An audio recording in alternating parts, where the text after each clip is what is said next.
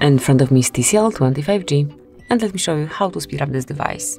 So first thing you can do is to open Smart Manager, and as you can see it will be automatically be scanned, so just give it a couple of seconds.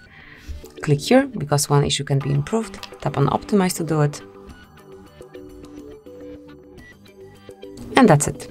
Then you can also go to Memory, and now you can clean up some space by tapping on Clean. And that's it, you free up some space and your device would also work a bit faster.